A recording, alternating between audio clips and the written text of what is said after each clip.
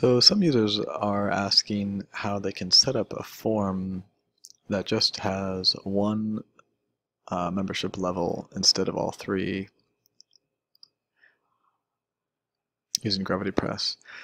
So we're going to just do a quick example. Normally in the previous videos we've covered how to set up a drop-down like this, whether that be a regular drop-down or a product drop-down.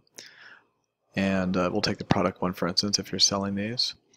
Normally we would go through and grab the levels from the bottom here, insert them, and then put a price for each.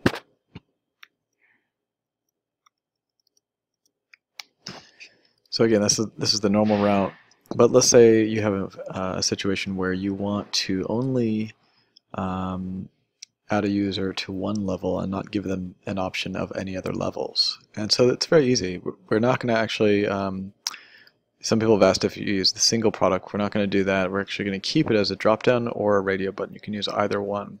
For now, I'll just use drop-down. And just choose the level that you want to make the sole level for that form. So let's say we'll just make it gold. And then whether you do drop-down or whether you do radio button, it's always a good idea just to check the default box. This means that no matter what, when the user submits that form, this will be enabled by default, even if they don't actually select it by hand manually. And we'll just say choose level up here.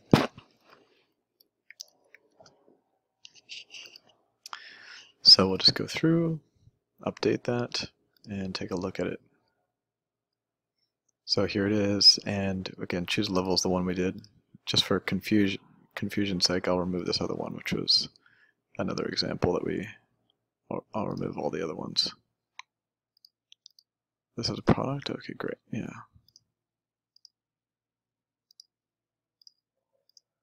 Okay, so now we just have one field that has the levels, and you can see there's only one level. So that's it. I mean, when they fill out this form and submit it, they'll be added to that level because there's just one. Now, a couple things. If you want to use a radio, again, you can do the same thing for that. It's not much different, just different in the way it looks. So we can see that. Now, again, make sure that this is set to default, because if this was not selected, then there's a way they could actually there's a way that they could select it or not select it. So if I did that,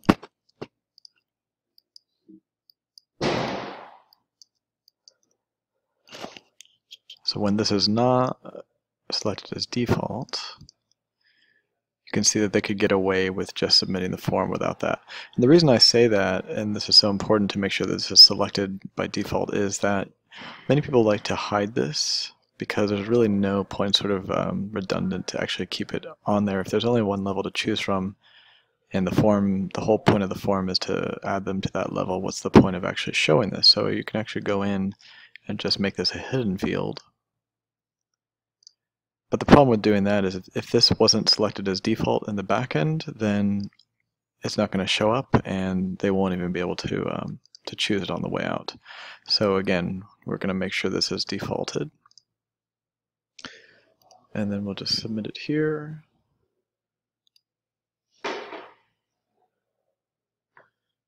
And now let's check.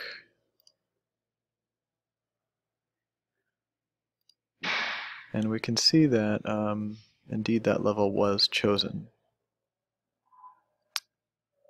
And if I go to transactions here under MemberPress, you can see that it already it created a transaction for that as well. So they were added to that level. So that's the gist of it on how to create a form that only adds a member to one specific level without having to include all options on there. As always, let us know if you have any questions or concerns using our contact form.